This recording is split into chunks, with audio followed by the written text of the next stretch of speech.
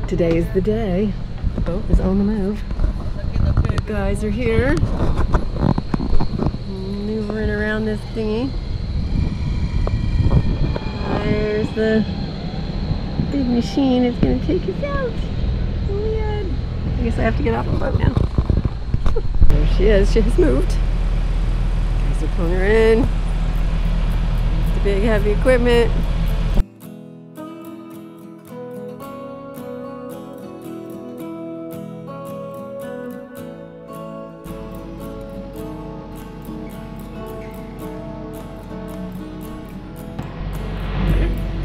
I think she's smiling. She's happy to come out.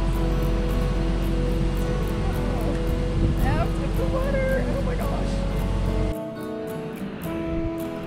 There she is. Oh, looking out. Oh, here comes the pressure washer. It's for scale again.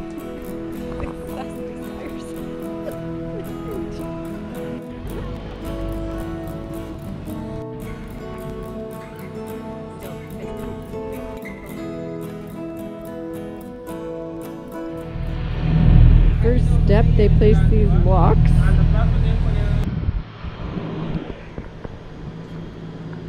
She's all propped up, I guess, safe and sound. This is the through hole that I plugged from the outside. My repair worked amazingly well and held all the way down here. It's hard as rack. Shout out to the good folks at Epoxy for this product, which works like amazing. This is the through hole from the head. It's coming out. Gonna get repaired. There's my epoxy looking hull, which I'm a little nervous about, but I'm hoping it's going to be okay. I have no idea what this is for. Not a clue. Yeah. I'll have to figure that out. This is the new view from Hermes cockpit. Oh, so many boats. High and dry. It's different. Just in case y'all were, you know, like waxing all romantic about the whole sailing life. Well, now the boat is hauled out. I am trying to get the last of the water out of the bilge, and it is really disgusting. It stinks real bad, and it's down in this hole. It's just perfectly lovely. I'm a little scared, but there's nothing scary down there. It's just the bilge.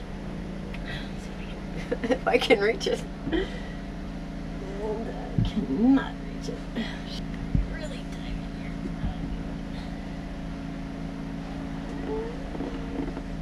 here. Oh, it's gross. It's fucking gross down there. Ugh. I don't like it. Screwdriver maybe? Wrench. Pliers. This one.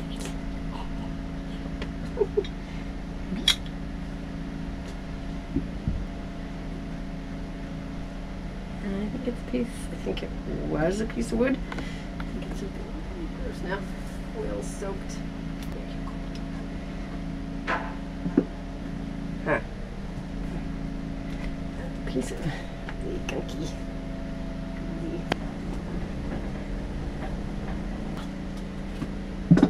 Oh, there's a house plant. That's just great. That's just great. It didn't come off of something, you know.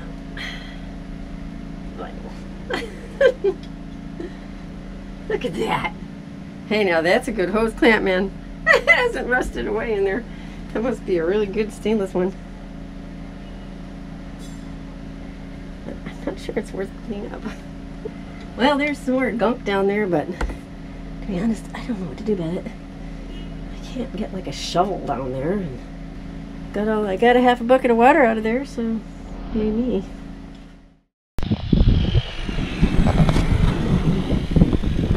I took the boom off. All the non-essential rigging. Sails are down. Just left the halyards for the sailmaker. Solar panels down. It's all good. Hoping Ding Ding will be alright without me. I miss her. And I'm heading off to the UK to see my baby girl, which I'm very excited about. Although I'm a little sad to leave my Harmony here in the boatyard.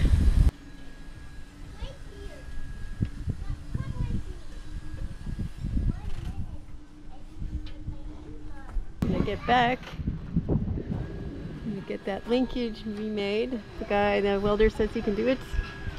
Put the rudder back on the wind vane. Get a vane made. The swim platform is angled too far down, so I'm gonna get the welder to cut the top rails so it can sit up more level with the water.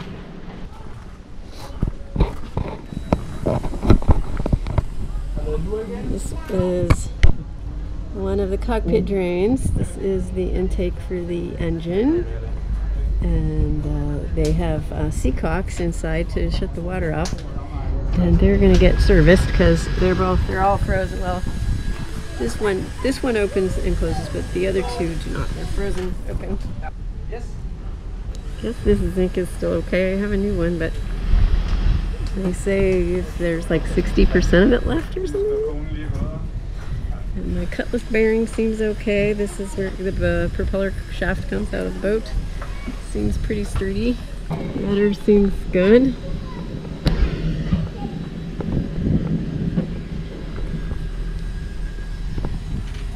Firmly attached.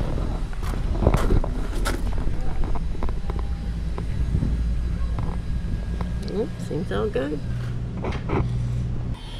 I think she has a very sexy keel, don't you? That beautiful shape and that nice heavy lead keel at the bottom. Keep her upright, floating. There's my girl. Look at how she's dwarfed by these enormous boats. Some of these boats are just massive.